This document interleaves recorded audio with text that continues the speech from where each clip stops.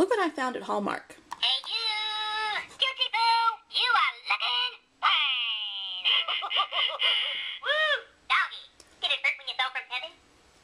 Wow, it's like a single message communicator. Wouldn't it be cool if I could activate it with a switch?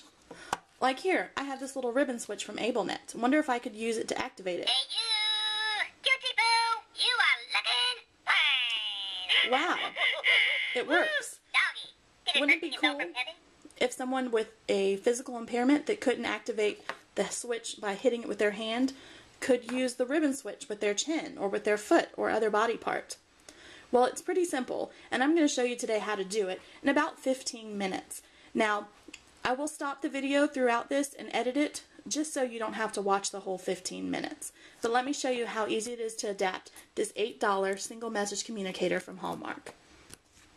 So first I went ahead and started to remove the screws from the bottom. And here's a little trick. You may not have known, but the screws are actually hidden beyond this little rubber stopper. So I'll just go ahead and take that out, and I'll remove my last screw. Body remove the other two. And now I'm just going to carefully flip it over and pull it apart. Now, be careful, you don't want to make sure things don't fall out. So here's my actual communication part. And then this was the big switch part. It's got some springs that actually help the switch bounce back. And I'm just going to put that aside. I don't really need it right now. Let's take a closer look at the actual switch on the communication device. So when I hit the big button, this little black button is what gets pushed down. So if I push it now, it talks.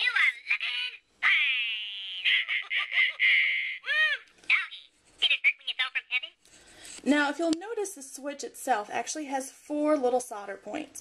One here, here, here, and here. To adapt it, I'll need to solder 2 points. So the question comes, where do I solder? Now, my dad, the engineer, would have a cow, because he would pull out his little voltmeter and figure out where the current and things are going. I'm a little lower tech than that, and I'm going to show you how to do it with just a piece of wire.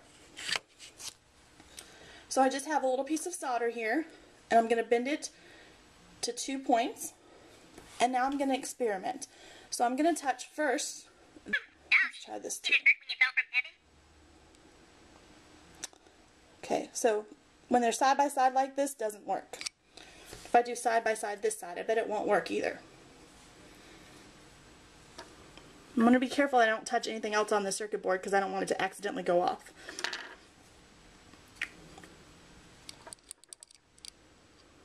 Nothing. I'm going to try the 2 sides over here. Nothing. What if I catty cornered it? That's it. So I need to solder diagonally. I can solder from this point to that point to make it work. And I could also solder from these 2 points. Let's try these 2 points. Oops, my hand's in the way, sorry.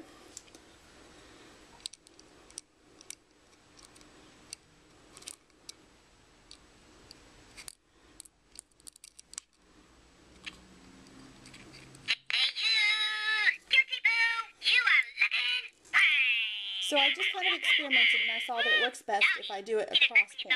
So that's why I'll go ahead and solder. So I'll go ahead and do that and show you the results in just a minute.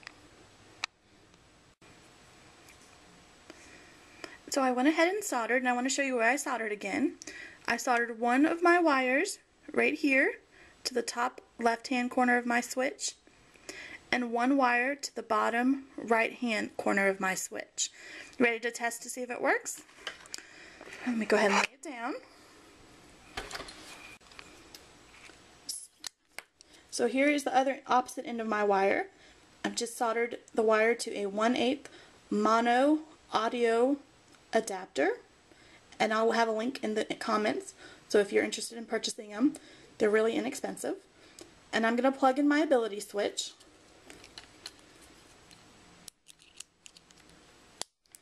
And for this example, let's see if it works, I'm going to use the AbleNet's ribbon switch. The switch is really easy to activate. You just bend the ribbon. You could do that with your chin, or your head, or even your foot. Let's give it a try.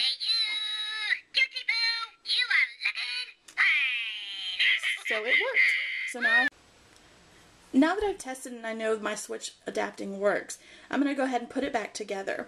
To make it a little more secure, I'm actually going to just tape, using a little piece of electrical wire, the wire underneath the plate. So if the child does pull on the adapter, it's not going to pull my solder and undo it. Hopefully that'll help it last a little bit longer. But if it does break, I know how to fix it.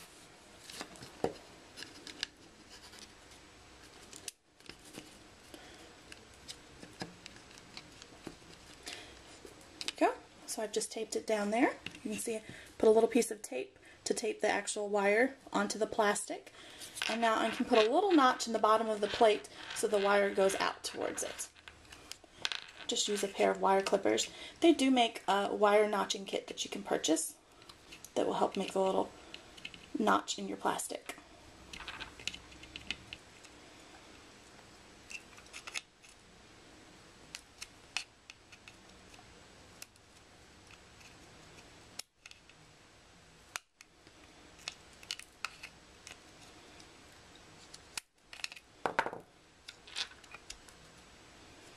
Okay, so now my wire's going out through there.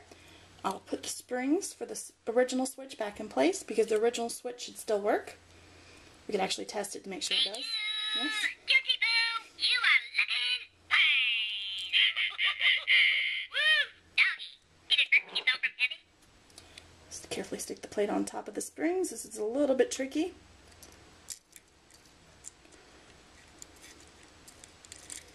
Okay, and now I put my top. Need to make sure I line up my screw holes when I put it back on top.